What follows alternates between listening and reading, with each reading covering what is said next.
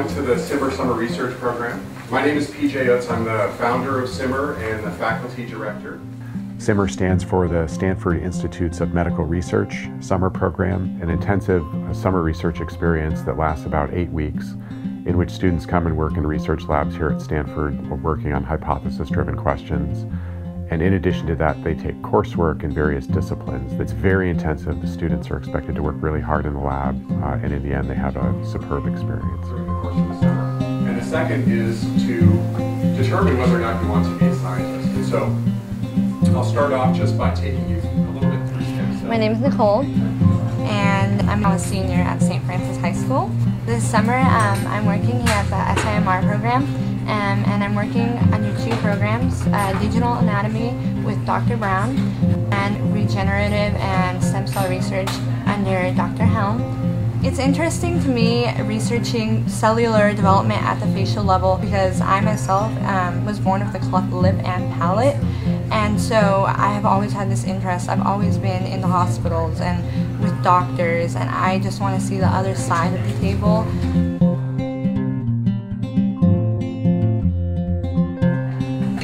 Nice to meet you.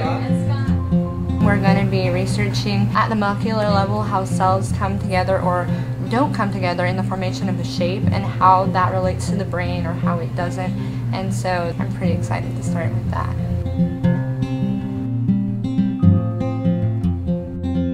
On multiple levels, I hope that Nicole takes away from this the excitement that comes with scientific discovery and what scientific inquiry means. The ability to be persistent, the stick-to-itiveness that it takes to really accomplish research.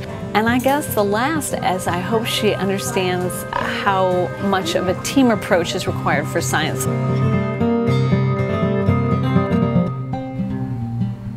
Right now we don't know an answer exactly to what makes a cleft lip and palate come together or not come together.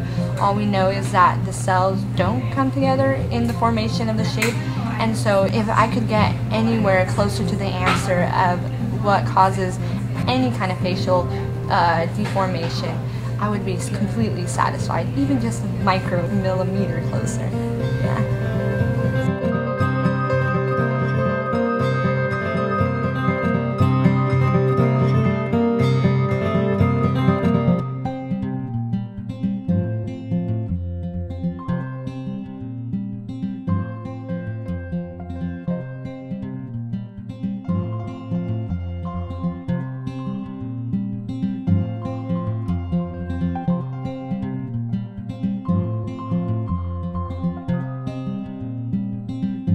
The preceding program is copyrighted by the Board of Trustees of the Leland Stanford Junior University.